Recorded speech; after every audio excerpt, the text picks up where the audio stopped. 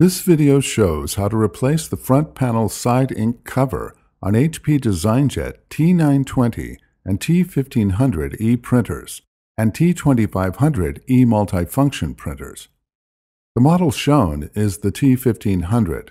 However, the steps apply to all series T920 and T1500 ePrinters and T2500 eMultifunction printers.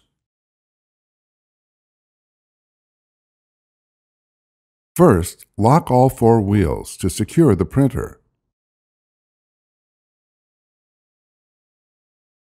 Turn off the printer. Open the cover and firmly pull it down and toward you to remove it from the printer.